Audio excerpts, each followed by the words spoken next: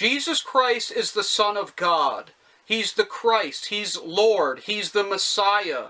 He's the only begotten Son of the Most High God.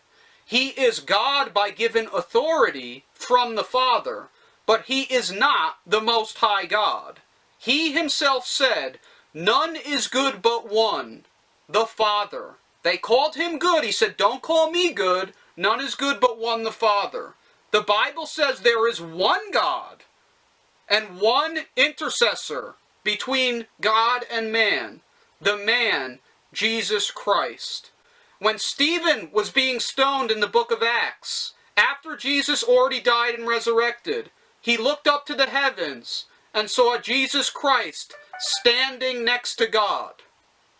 So, Jesus Christ cannot be the Most High God.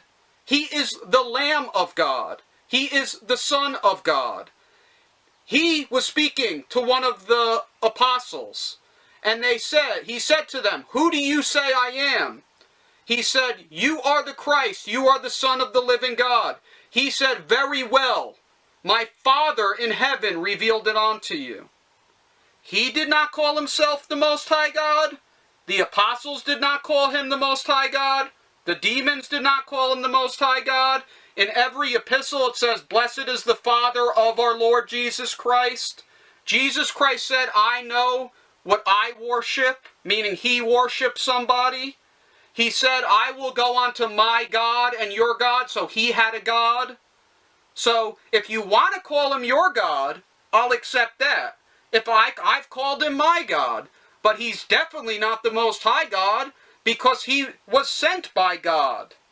He is God manifest in the flesh in terms that God revealed himself through his Son, not in terms that God was literally him.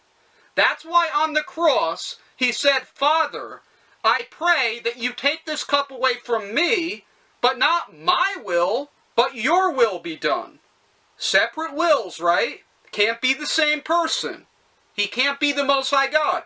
Is he a member of the Godhead? Yes, he is. Jesus Christ is a member of a Godhead. Does the Godhead have a triune nature? Yes, it does.